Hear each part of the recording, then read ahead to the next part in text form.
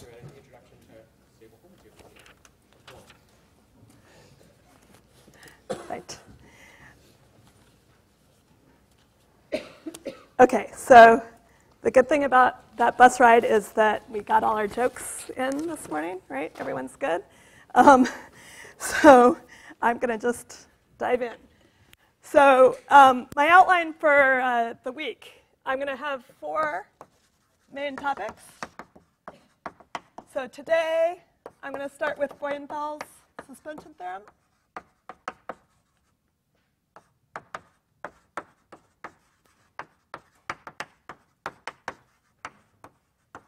And this will be a very basic introduction. I would guess that many of you have seen this material, but I do know that there are people in the audience who haven't seen that material, and I'm in charge of giving the basic introduction to stable homotopy theory. So that's what I'm going to do.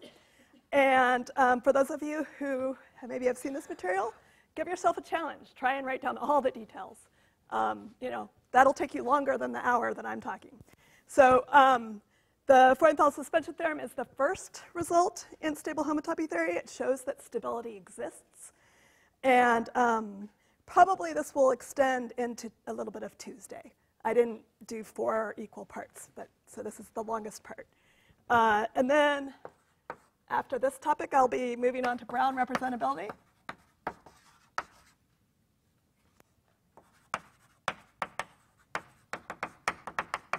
And then, possibly depending on some of the student talks, I'll be talking about K-theory and cobordism. So the talks will also be covering that material, so I may change what I do later. So just a first word about Brown representability theorem. That theorem shows that generalized cohomology theories are represented by spectra, and generalized cohomology theories and spectra are really the main objects of study in stable homotopy theory. So that will be where we really get going. Okay, so please ask questions. I will be asking you questions, so it's only fair if you ask me questions. And I'll be labeling certain things as facts. So facts are things that you should translate into homework. So that means you get to fill in the details. And I will sometimes give you hints, and sometimes I won't, and I will expect that you might find some other sources to help you along with those facts. Okay, and of course, what I also mentioned is that there are several people in this audience who have seen this material, not just the TAs. So those of you who are advanced students, please feel free to help out the other students and ask around, and you'll find someone. Okay, so today I'm going to start by introducing higher homotopy groups. And then I'm going to state the theorem. And then I'll probably start, at least, the sketch of the proof. Okay, so before defining the higher homotopy groups, let me start with just a little bit of motivation. So I am assuming that you've all seen homology, cohomology, and the fundamental group. So those are algebraic invariants that the first uses of them are to distinguish spaces. If 2 spaces x and y have non-isomorphic homology and non-isomorphic fundamental group, then they are not homotopy equivalent.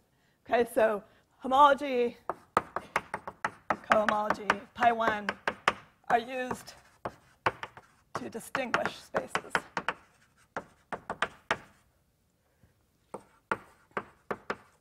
Okay, and I'm realizing that these are all going to be covered up, so let me start over again here. Okay, so pi n, these higher homotopy groups, are actually used to detect homotopy equivalences. Okay, so they're a more powerful invariant than homology and cohomology. So just to explain what I mean by that, by the detect homotopy equivalences, let me start by saying a map f from x to y, which induces isomorphisms on these higher homotopy groups.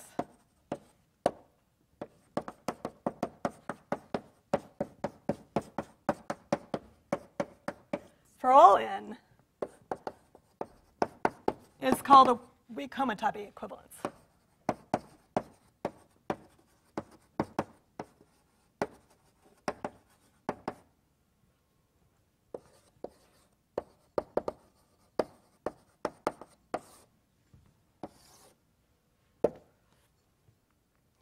Okay, and the great thing about weak homotopy equivalences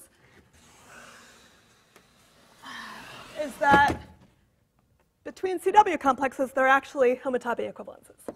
So Whitehead's theorem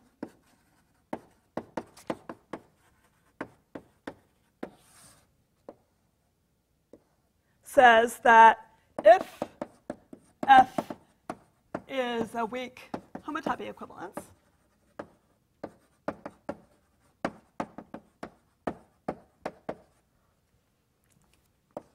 between connected CW complexes,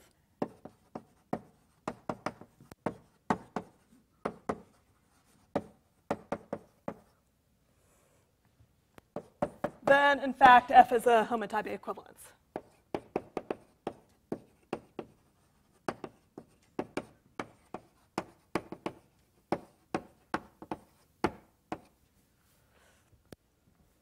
Okay, so I'm not going to prove this theorem because it's not central to the material we want to cover, but it's the motivation in some ways for why we want to be able to calculate the higher homotopy groups.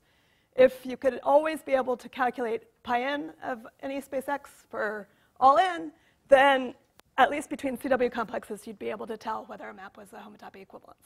And in some ways, that's, you know, a goal of homotopy theory. So these are powerful invariants, but as you might guess, because they're powerful, that means they're often hard to compute, right? So there are very few spaces that we actually can compute all of the higher homotopy groups for.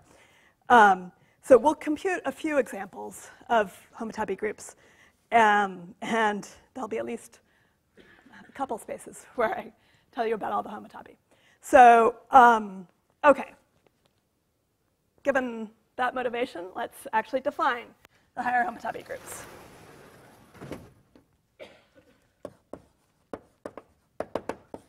So given a space X with base point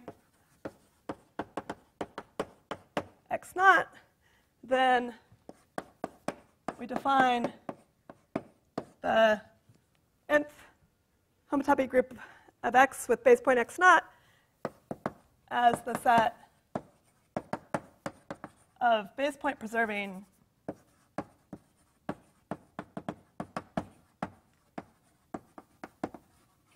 homotopy classes of maps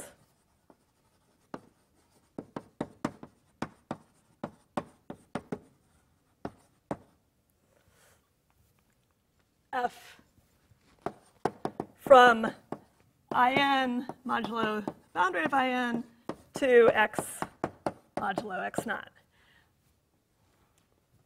And in other notation, I'll write homotopy classes of maps with these square brackets.